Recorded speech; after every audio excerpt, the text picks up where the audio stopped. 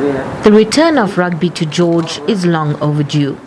The Tens tournament has taken off across the country, and the Garden Route does not want to be the exception. Over 30 teams, including veterans and women's teams, will also compete. The event came basically from us having this idea of getting rugby and sports back to George on a big scale, and for local community to be able to benefit from this. We thought it good to do a Tens event. I think Tens is something different. It's not 15s in terms of the structures, and sevens, which is a fast sport which doesn't include everybody. I think Tens is a format that everybody can play and have this festival atmosphere, which I think other rugby formats doesn't allow for. The event aims to stimulate economic growth, generate revenue and encourage a tourism influx.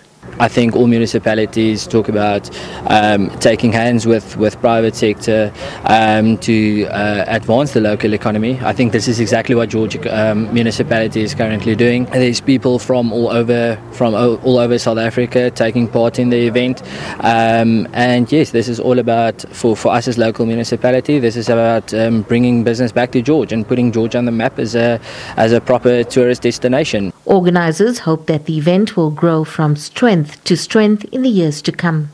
Segui Chetty, SABC News, George, in the Southern Cape.